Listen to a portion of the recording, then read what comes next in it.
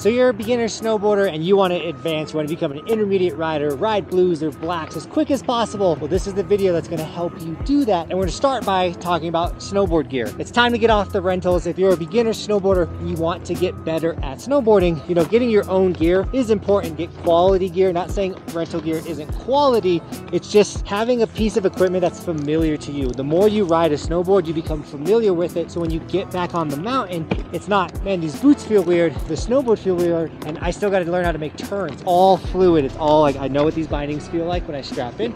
I know how those board rides when I get on it. Having a board binding set up for you, the type of riding you want to do, is super important. Now, if you don't know what gear to get, I got all my gear linked in the description. You can start there and then, you know, find something that might fit your needs better. Yeah. Nice to meet you, man. What's I'm up? Chris. Nice to meet you, Chris. Yeah. Now, before we jump on the run and talk about turns, let's talk about our body position. If we're a beginner rider, there's a good chance we're pretty scared and we're doing some bad habits. First one being we're bending over at our waist. We're snowboarding kind of like in this position right here because we're close to the ground. You know, we're less likely to catch that heel side edge if I can lean over, touch the ground, or I can, you know, I'm here when I'm heel sliding. We want to stand up. Now, when we stand up, we don't want to be scared and leaning way far back and with our shoulder really open and be in this position. This is a really awkward, bad position that makes it really easy for my tail to slip out underneath me and I fall into my butt. We want to be in what we call a stacked body position. Shoulders over knees over toes, bend in our knees, not super locked legs. That's going to make us make really weird turns, and if we hit any chatter, we're going to fall out. Bend in our knees, stacked position when we're making our toe side turns. The other thing too is when we're in this stacked position, when we go to our edges, we're going to engage more of the edge than if I'm leaning back and trying to get into my edge. The front of my board's not going to bite as hard because I'm leaning back. But if I'm stacked, I can then get the front of my board to grip and to make those turns better and faster. Okay, so now that we know what body position to be in, let's talk about our turns, making some turns. So more likely as a beginner, you know, we can go from our heels into our toe side edge, and we're kind of looking like this.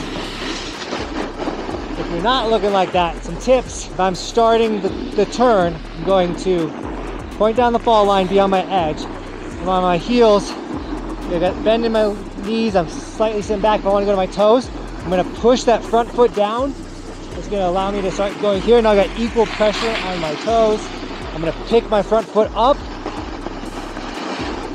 and that's going to get me to start the heel side turn, and that's how you're going to start getting and linking those S turns. So once we start linking those S turns to kind of get to more the intermediate level, we want to start pushing the nose of the board down the mountain more. So what I'm talking about is, so if I'm on my heel side edge and I'm learning, you know, I'm kind of crossing the run, going a nice slow space. I'm going to push my toe down, my front toe, and then I'm going to go across.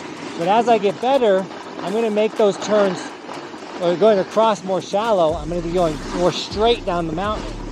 As I'm going more straight down the mountain, I'm going to be going a lot faster. So speed management is super important as well. You can always take more speed off by going across the run. You know, if I want to slow down, I go across the run. I'm going to slow down. If I want to speed up, I put my nose down the mountain, down the fall line, and I'm going to start going a lot faster. Now, I just mentioned fall line, and it's super important that we talk about this. But before I talk to you about fall line, I do want to mention that if you snagged an Evolution sticker, it can also possibly help you go from beginner to intermediate pretty quick. Obviously, that's a joke, but all the stickers and all of our merch, guys, is linked in the description. It does support the dream. Okay, fall line. So what the fall line of the mountain is the direction in which the mountain is going down. So if I was to take this ball and put it on the snow, the way the ball is just naturally going to go because of gravity is our fall line. So if I take this ball and I put it on the snow, it's going to start rolling, and this is the natural fall line of the slope. So if you, as a snowboarder,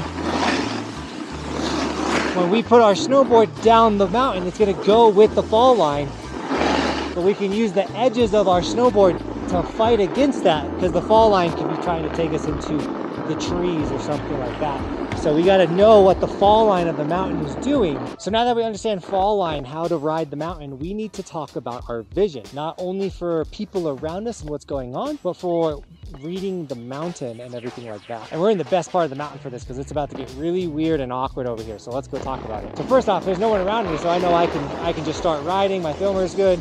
We don't have to worry about people. But as a beginner snowboarder, you know, you kind of more focus on yourself. And as you become an intermediate rider, it's your job to start paying attention for other beginners or other people on the mountain. So you need to be looking around and like, oh, that's a beginner snowboarder. Let me give them some space. You know, so you're staying away from people on the run, giving them 2 to 3 tree lengths apart, seeing what's going on. So now I'm about to roll up onto a really steep part of the run. So as an intermediate rider, if I never rode this before, I'd be like, oh man, this is steep. But then I need to be looking ahead. And as I look ahead, I see a really flat, it's almost up part of the run. So now I need to know, I need to carry my speed down this hill so I can make it past the flat spot, so I'm not kicking or unstrapping or walking out of this flat spot. So yes, it's important that you can ride this confidently. You know, it's steep, it's gnarly. You know, I might have to be going a little slow in these sections, but at a certain point, I gotta know, I gotta keep my speed, I gotta turn it up so I can get past this long, slow section of the mountain.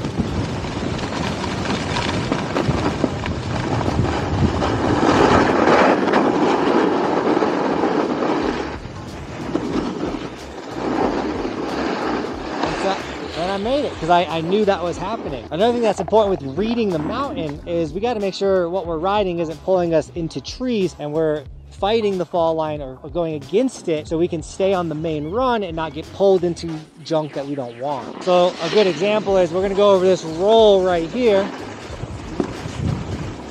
And now the fall line goes into these trees. So I got to fight the fall line to go back towards the run. So always reading the mountain, making sure you're not going to roll up on something that's just going to give you a bunch of air. Whoa!